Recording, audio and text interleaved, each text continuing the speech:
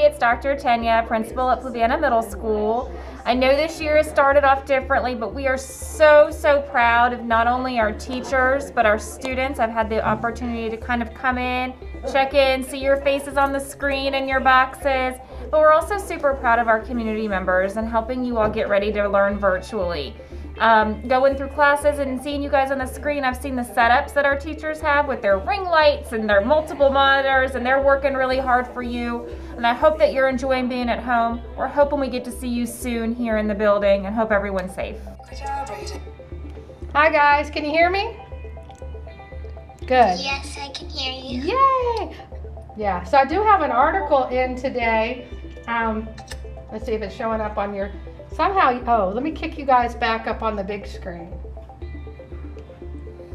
All right, now I can see it. So I do have an article that you can read, and today we're going to do Flipgrid video. I think that's really cool that he gets to be sort of like an outside, oh, you're showing it for us, an outside environment. I think that's one of the coolest things is the kids get to pick a friendly environment to do their work in. So I like that. So what we're doing is we're using our Promethean board to get a bigger picture of our kids. And that way we can see faces and match faces with names. So when students do finally come back, we'll know pretty much who they are. They're logging on every single day, so I appreciate all the hard work from the parents and everything that's going into it, and for the students as well. So what we are trying to do to establish this first week is to make sure all of our students are logged in successfully. Any technology or computer questions, they can call us, and we're trying to find out through the teachers if they're having frustration issues, if it's any not discipline but emotional, social issues. That we want to reach out to the families now to get a hold of that before the frustrations gets worse. And so we want to be a good contact, a good buffer between the teachers and the community and our parents. And how about Nathaniel? Oh, there you are, Nathaniel. Hi. Hi. How are you? Good. Good to see ya.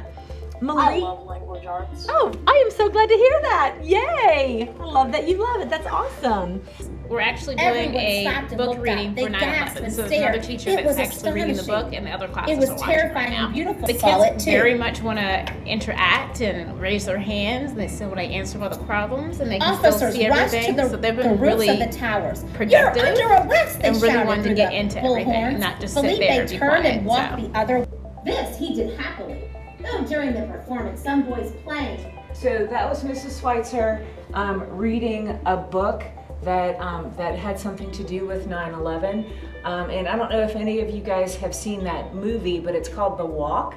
And that is something that you can certainly talk to your parents about, maybe watch sometime. But can anybody tell me what they know about 9/11? You can go ahead and raise your hand if you would like to talk. Not in the chat, but raise your hand. And then you open up your mics when we're all finished with any kind of instruction I have, and you can talk to each other, okay? You can change the color, hit save, it appears in the top of the screen. You can hit cancel because you don't need it anymore, and then you can move it around, and you can see lots of your classmates are playing with moving their sticky notes around on the Jamboard. And you want to experiment with like the pen, you may, but please remember you're in school, and so keep your comments school appropriate on those Jamboards.